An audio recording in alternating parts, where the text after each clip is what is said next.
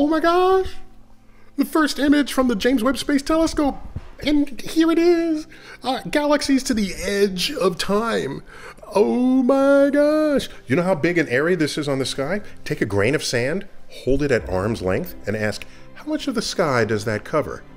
This is the area covered by that grain of sand as seen by the James Webb Space Telescope 1 million miles from Earth. Oh my gosh. Oh, by the way, there's some spiky stuff here. These are just stars sitting on our nose, on our own Milky Way galaxy, and it's called diffraction spikes, and it happens from the hardware inside the telescope. So just ignore these. Look at everything else that's in this image. Especially, they're galaxies that take the shape of arcs. These are really distant galaxies whose light was just minding their own business, and they happen to move by a supermassive cluster of galaxies halfway to us. And in moving through the fabric of space and time, they got distorted because of the gravity of this supercluster. Oh my gosh, and so it forms arcs that make a circular pattern around the center of the image. There's a lot going on here. Oh my gosh. Just congratulations to NASA, the thousands of scientists, engineers, Northrop Grumman, and everybody else who made this real, bringing the universe down to Earth. Keep looking up. Right, how about right there? Now, we're kind of done with the Hubble. It's still doing some work, but it's not like groundbreaking like when it was first launched. Okay. So we have the next generation of the Hubble Space Telescope. Okay. And it used to be called the NGST. The next generation. Space Telescope, okay? And then we find somebody to name it after, James Webb, right, who's not a scientist. I think it's the first telescope was not named after a scientist. Wow. But he was head of NASA while we were going to the moon. Wow. That's a pretty big deal. Yeah, it's a big deal. So big deal. The James Webb Space Telescope, scheduled to be launched in 2021. It's been delayed because it's unique design and engineering. You don't pull that stuff off the shelf. No. Okay? In fact, the telescope is so large, it doesn't fit in the fairing of the spaceship that's going to launch it. Right. So they had to take the mirror and fold it up like the petals of a flower.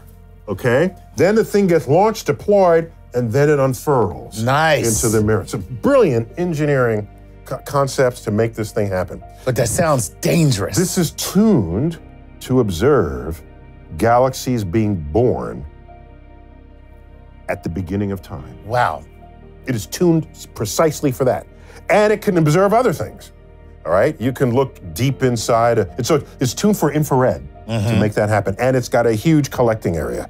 So it can look deep inside of gas clouds because infrared can penetrate clouds. And by the way, that's not something unusual to people's awareness because it's still hot on a cloudy day. No. No, I'm joking. Okay. When it's foggy out, you're not supposed to use your brights. Right. Because they're very blue. Blue scatters into clouds. And then it looks like a movie screen. A movie screen, right. So you use your regular lights, but if you had fog lights, it's like they're like amber. And they're, right. Okay, and they'll punch right through the cloud. Deep red lights would punch through even better. Oh. Infrared, the cloud's not even there. That's right. It's transparent, the infrared. Nice. So you take an infrared, point it at clouds in the universe, you see deep down in, you can see the formation of brand new stars and planets. Ooh. Yeah. The James Webb Space Telescope is especially tuned to observe infrared light at an infrared wavelength that forming galaxies in the beginning of the universe, which at that time are emitting ultraviolet light. Over the lifetime of the universe, the ultraviolet light redshifts through the entire visible spectrum and lands in the infrared. So this telescope was tuned to see the birth of galaxies in the universe after they had redshifted for 14 billion years. It turns out infrared is really good for probing deep gas clouds and seeing what's going on there. High on my priority list Well, I have a bias because I study exoplanets and I have so many burning questions that I want answered. So I really want to look at those first. But the other physics or astrophysics that we're doing is super cool. For instance, they say that we can detect traces of the very first supernovae that went off in the universe. That sounds amazing, to be able to see the very first galaxies, kind of the moment when the lights in the universe flicked on. That's tremendously exciting. To see the nearest galaxies in high resolutions to the point where you can make out individual stars and watch them being born in real time on a kind of a galactic scale is very exciting. We have these images from the ALMA array, which I mentioned earlier, which is this array of submillimeter telescopes in the Atacama Desert who are combining light to observe protoplanetary disks where baby planets are being formed today. We see the material. They end up looking like these complex disks of material that have structure like thin rings or spiral structure. And the current thinking is all of that structure is caused by the baby planets that are embedded in that dust and gas. With Webb, we will be able to find the planets themselves and make sure and verify that that theory that's what's creating this structure is due to planets. So that's all the other stuff. But what I'm really excited about is to observe exoplanets in order to resolve some longstanding mysteries. For example, one of the most common, actually the most common type of planet that Kepler identified, and it appears it's one of the most common types of planets in the galaxy, is a kind of planet we don't even have in our solar system. And we don't understand their nature. We don't understand if this is more real estate for life or if it's something completely exotic and different. Maybe it's an ocean world, a planet like Earth that's completely enveloped in an ocean. We don't know. So I'm very excited to observe those planets and figure that out. We got to love Hubble because of the beautiful color pictures it sent back to us. If most of what you're doing is spectra, is in the analysis of rainbows, then people will rely on the science you say comes from it rather than from their desktop picture that they put from the telescope itself. Well, just quickly, Webb will take beautiful images as well. It has cameras on board that are taking images, so you will see some fantastic new vistas. But I think the transformational science is in the what we call spectroscopy. Neil will let me say that word. Other news outlets have told me not to say that word. Well, you already said rainbow. You already said rainbow, so we'll kick it up a notch since we got the rainbow out of the way. I snuck it in on you. So spectroscopy is the study of rainbows. And the rainbow of light carries so much information with it. That's how we learn about the universe. And so one thing Webb could do is to really seed this notion into the public consciousness about how we utilize rainbows to learn about the universe. That already would be a tremendous leap forward for our collective consciousness. But in addition to that, we're going to learn so much about all of these different objects. And really what I'd like to say is Webb might not be designed for life as a life detector, but it is one way station on the way there. And the Decadal Survey already put forward the plan for the next flagship mission beyond Webb, which will be that life finder. And it's going to make use of all of the physics that we learned about how planets form, evolve, and what makes a planet potentially habitable and where the most likely abodes of life are going to be, so that we are well positioned to use that telescope that comes later. And you will be alive, if you are in high school today, you will be alive when that first discovery of a living world hits the headlines. Remind us where this thing is getting planted. It's not just in Earth orbit like Hubble. That's right. It's in a very special place. And this particular place is behind the Earth in what we would call the Earth's magnetotail, okay? Whoa. And it's called L2. It's a That's a new anatomical part, you know? Yeah, yes. That's right. Magnetotail. A magnetotail. It sounds like a new X-Man. Magnetotail. That's right. So that's how you remember to pronounce magnetosphere correctly, is think of magneto and then put a sphere on the end of it. Good. There you go. Nice. All right, so this is on the other side of the moon, right? No, it's directly behind the Earth, in line from the Earth to the sun. Oh. Interesting. L2 is behind us. And it's a unique place because what's happening is in that location, it's really orbiting the sun. But because it's behind the Earth, it would move slower around the sun than the Earth does. But here's where the Earth comes in. The gravity from the Earth pulls it along. And so not only the sun's gravity, but the Earth's gravity keeps it in a nice position we call L2, which is like 920 million miles away from the Earth. So this has nothing to do with the moon. The moon keeps doing its orbit around the Earth like nothing's happening while this spacecraft is still out there. Is there a mode the telescope can go in that is, because what I always loved, even telling the public about that we do as scientists, is, of course, you design an instrument for what you intend to find, all right? That's how you know what the parameters are and what the specs should be. But is there a mode where it's just looking for nothing, like a serendipity mode? So in case something shows up that nobody ordered, nobody was looking for, and we end up scratching our head when it shows up. Like every other telescope in New York City. What? Well, like Hubble, which decided, okay, we've got some spare time, let's just stare in an area, and then found the fabulous array of galaxies that it did. There'll probably be some time when we will look in a particular area and then just turn it on and see what we find. But at the moment, it's really well subscribed, as we would say. We have 100 hours open to the planetary scientists to make a variety of measurements of solar system objects. That data will come in and be available to all the other planetary scientists. And then many of the astronomers will have already accepted proposals, and they'll be following that schedule that they've created.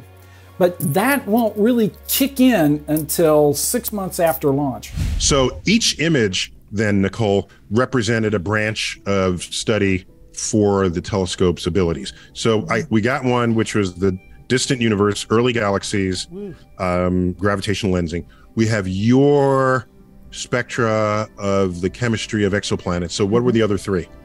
Yes, so we have another galaxy image, but it was an in-depth called Stephon's Quintet. And so it's 5 galaxies that are relatively nearby and they're interacting. So that's a really neat thing there. And so you see it. Love me Stephon's Quintet. Yeah. And what do you mean? What do you mean by interacting? Oh, so all galaxies are always moving and away from each other or moving towards each other. And so this is a grouping where they eventually can basically come together and morph into each other and like strip each other of stars and whatever to form a brand new galaxy later on.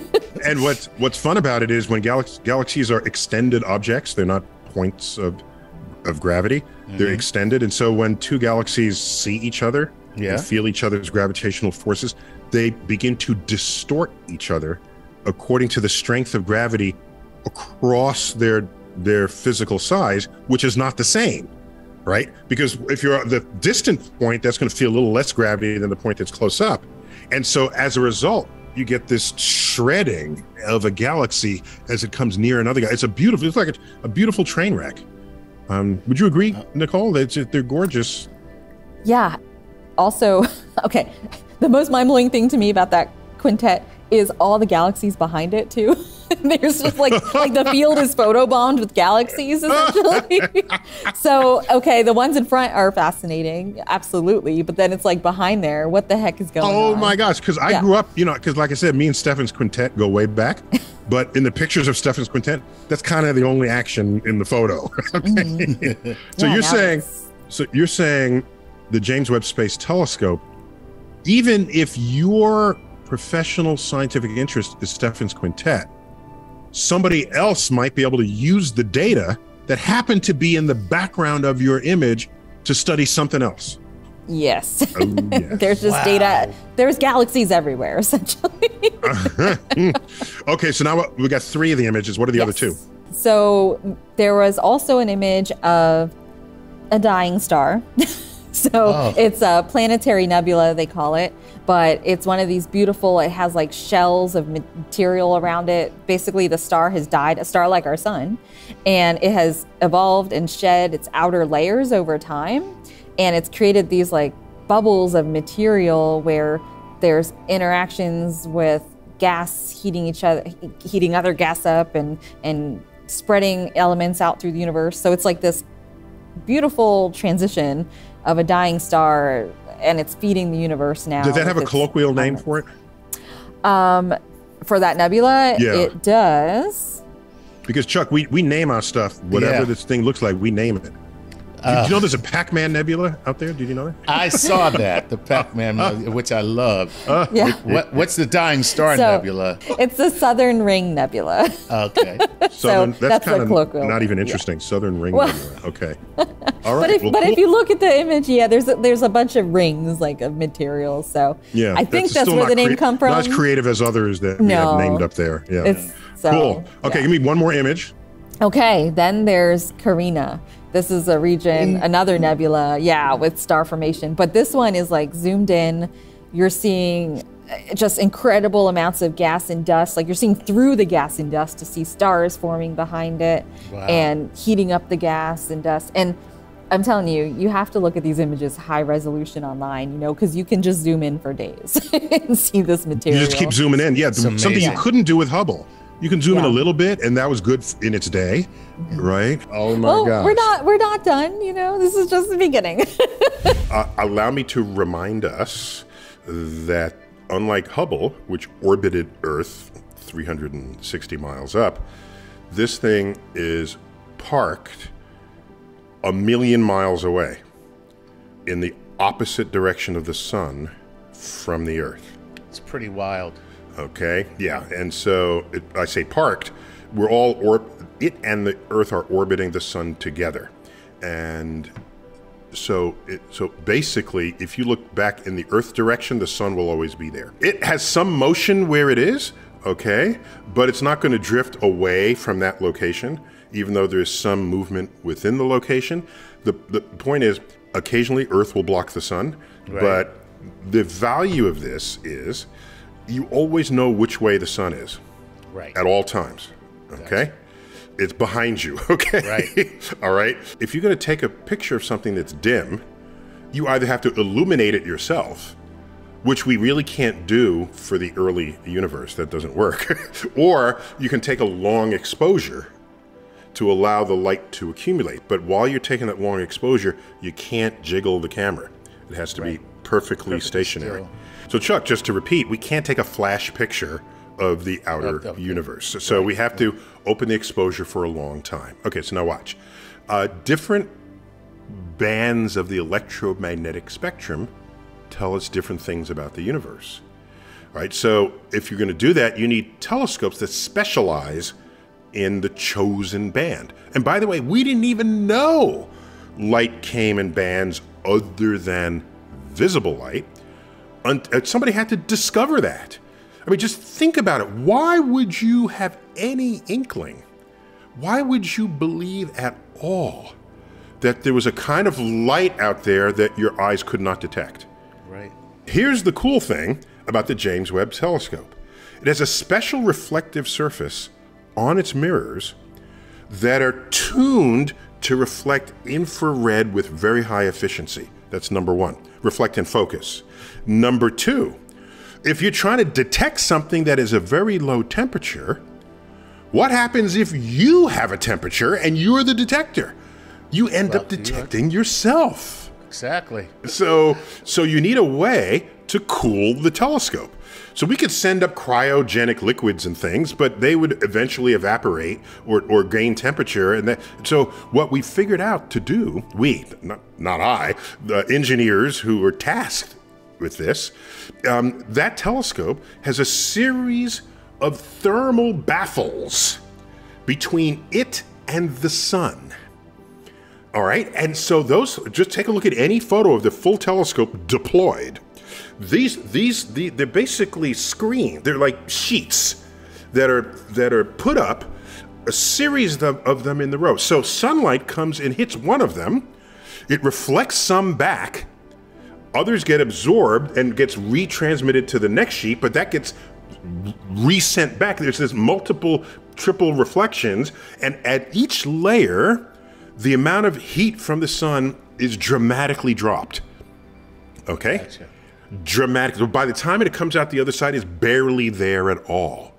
And so the temperature of the telescope can now drop to what is basically the temperature of deep space without any influence of sunlight increasing its body temperature, if you will.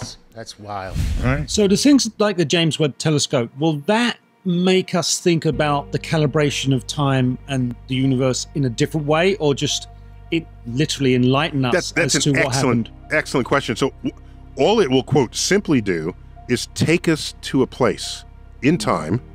Forgive me for using a place and a time reference in one sentence. Take us to a place in time where galaxies are being born. So we get to fill in the storyline. So you go back to the previous end zone.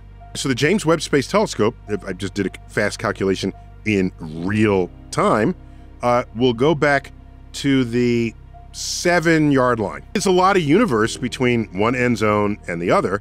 But what that means is we will have access to almost the entire playing field, almost the entire timeline of the universe. Right. From 7 yards up to 100 yards. This is an extraordinary triumph of modern astrophysics, empowered by brilliant engineers that enabled us to work with this telescope to begin with. The James Webb Space Telescope finding galaxies that should not be existing that soon after the Big Bang. How is that going to change thoughts in cosmology and how the early universe formed? Okay, let me back that up a second and come back to you, Wendy, here. Wendy, why should there be a time in the early universe where we don't expect galaxies? Like, what's going on? So in the very earliest moments of the universe, we had, of course, the Big Bang. Radiation from the Big Bang couldn't reach us early on. There was a very hot plasma, and it was too hot even for hydrogen atoms to form. So the photons from the Big Bang would hit the electrons in this plasma, and we don't have any information there. At about 380,000 years after the Big Bang, the expansion had proceeded to the point where the temperature had cooled enough that you could form hydrogen. And after that, the photons from the Big Bang could stream out, and we can detect them today. They're all around. The background radiation has been detected from the Big Bang. Then with telescopes like Hubble, we can peer back into the universe. And with Hubble, we can go maybe 12 billion years back in time. And we could see tiny little smudges that Hubble could barely resolve, and you couldn't get detailed information on those. This is 12 billion out of nearly 14 billion. So that's pretty far back. So I mean, that's pretty far back. That's pretty good, right? 12 out of 14. It's very, very good. Mm-hmm. But there's a region of a space of time that we have actually referred to as the Dark Ages, which is the period between when we can first detect photons from the Big Bang, 380,000 years after the Big Bang, and maybe 12 billion years ago. And we have no information about that time. So one of the main scientific goals of the James Webb is to study the dark ages and to see galaxies forming, witnessing directly the first galaxies to form. So we know they're there. We're in a galaxy, we can see these faint smudges, but we have no information, or had no information, about that process. And that's what's exciting about James Webb, is we're opening up a whole new window, and we needed an infrared telescope to do that.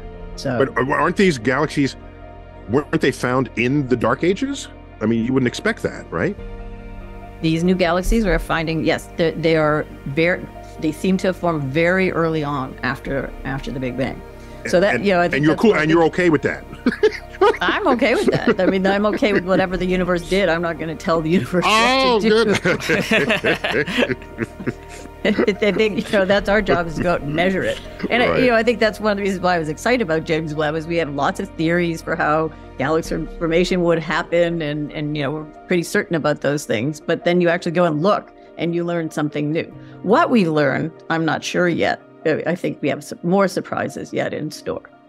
And in a way, that's the whole point of the telescope. Yes. Right? Yeah. Yes. And so right now there's this, I think, excitement that maybe galaxies, very massive galaxies, form very early on. And our current theories tell us there was no time to do that. You can't possibly have galaxies that are that massive that early. But I think we need to explore a lot of other questions about, what were the stars like that formed early on? Are they the same as the ones that are forming today? Is there dust in the early universe that we don't know about? Were the properties different? Was the star formation rate different? The way that they formed, the distribution of masses. So there's a lot of exploring I think we need to do. So you'll see headlines like, the Big Bang is dead and standard cosmology is broken. And I think we need to just slow down a little and really understand what we're seeing, which is really interesting, but we don't yet know, I think, what it means. What is the usable lifespan of JWST? And when it runs out of station keeping fuel or whatever it is that enough into the future so that at this L2 point, since you said earlier, that could be a place where other telescopes hang out, might it be a place that astronauts visit to maybe refuel it and keep it going?